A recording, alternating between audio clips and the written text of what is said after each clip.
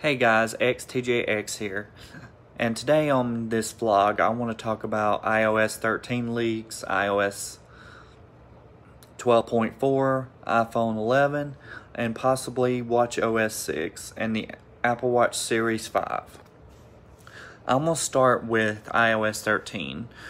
There's been so many leaks out there that you don't know what's going to be anticipated, but WWDC, which is mark your calendars, June 3rd, the week right after Memorial Day, exactly a week after Memorial Day.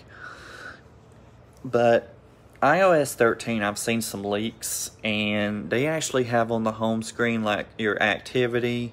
You can actually message somebody from the lock screen, and you can actually do other cool things just by the lock screen. And I think that's pretty cool. But I know a new volume HUD is coming to iOS 13. And they say a new home screen layout, which I'm not really sure I believe, because we've had this boring concept since iOS 7. And mainly what I've been thinking they do is they've been adding new features, of course, like low power mode, Siri shortcuts, and stuff like that. But over time, it's starting to get boring, like the app layouts and stuff, or the UI. I mean, it's been the same flat icons, it's been boring, and people's been getting upset over the years at WWDC because I think they've been mainly focusing on under the hood improvements and bug fixes. I know that was the major point of iOS 12, which is now in the beta stages of 12.4. And 12.3 mainly focused on the new TV app, which I don't really find interesting, and it's just a plain update. But I think iOS 12.4, it's in the second stage of beta testing, and I think the Apple Card is going to be introduced sometime in 12.4. Not really sure yet because they say it's coming out this summer, so I guess we'll see on that. And I'm a little confused by the Apple Card exactly. I don't know if it's a regular credit card or if anybody can get it. I'm not sure if it, like, they check your credit score or stuff like that to get the Apple Card. But they say a physical one is going to come out as well. It's going to be like a titanium card. And that's pretty cool, actually. But as far as iOS 13 goes, I really hope they revamp the UI and make icons like circles like they do on the Apple Watch. Because I think the circles are pretty cool, actually. And I've also seen that at the very top of the iPhone, these are just leaks I've heard on YouTube and Facebook and all that, that they actually have a widget on top where you can look at the weather, or you can choose any widget you want on the home screen above the apps of your choice. And I think that's pretty cool. I think iOS needs to start doing widgets because people have been demanding it. They want to customize their home screen just like on Android. But Android is a different story. You can pretty much download anything from the Google Play Store. The App Store is a little bit different. It don't have any buggy apps. I mean, there's some bugs, but they don't have bugs that like antivirus or viruses or anything like that can get on your phone. But I think the App Store on the Apple Store is more secure than Google Play, because Google Play, anyone just about can put apps on the Google Play Store. But with iOS, they have to go through like a bunch of steps just to publish an app. But anyways, back to iOS 13, there's going to be a new volume HUD button. I think it's at the bottom of the screen there, where you can adjust the volume from anywhere, not have to use the volume up and down buttons. And I'm more anticipated about dark mode instead of this white crap. I mean, we need dark mode. It's been anticipated since iOS 10 or 11, and we still haven't got it. I mean, the macOS got it before the iOS did. So I think that's what should be in iOS 13.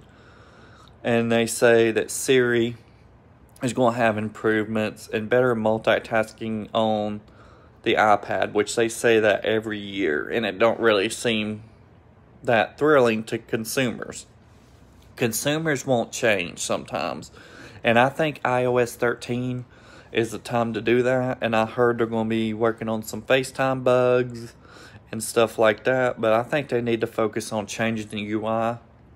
And over the time length of iOS 13, like 13.1 or whatever updates they do, I think they should like just work under the hood of the new apps and the UI.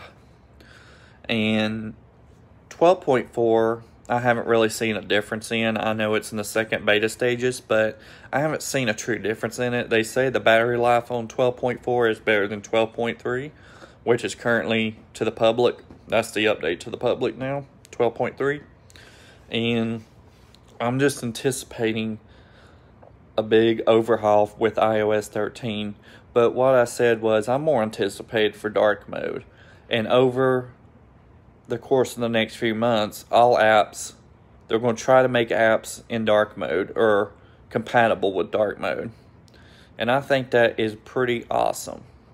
Now, that's my coverage for iOS 13. I know I probably missed some stuff, but just watch the leaks again on YouTube and see what they come up with. Now I'm going to talk about iOS 11. Sorry, gosh, iPhone 11.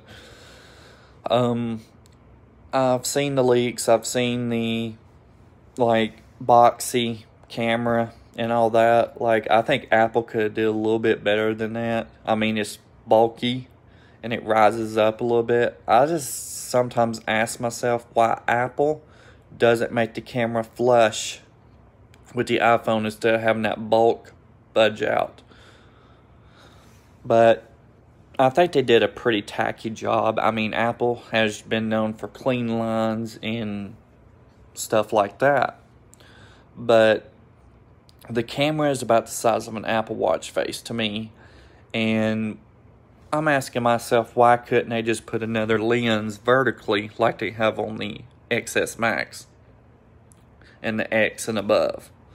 But, or they could have actually did it horizontally on top of the iPhone. They could have did a camera horizontally, but they chose to do this box shape of an iPhone, gosh, Apple Watch, and make it into a bulky camera. We're not sure how that's going to work yet, but the iPhone is supposed to have a brand new A13 chip. It's supposed to be better performance. I'm not sure about RAM yet, how much RAM is going to be on it. I think they need to up their game to 4, because most phones have 2, and I know Android sometimes have 4. So I think Apple needs to up their game on that. But as far as the iPhone goes this year, it's just going to be the same materials and stuff like that. They're not going to use anything different. But 5G integration is coming in 2020, I've heard. They're going to make the iPhones 5G compatible, which they're behind on Android on that. Android has already come out with a Galaxy S10 5G, and some other companies have also had the innovation of doing that as well. They've already made it into the 5G era. I mean, I know sometimes your phone says 5GE, but that's not 5G, it's just LTE 4G enhanced is what it is.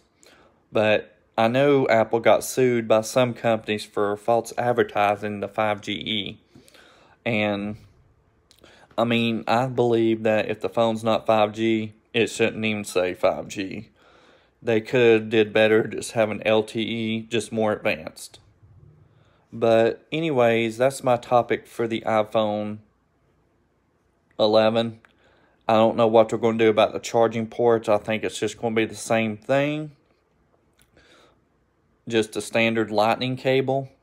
And no headphone jack, of course. They got rid of that a while back in the iPhone 7. But that's my conclusion on iOS. God, I keep saying iOS when it's iPhone 11.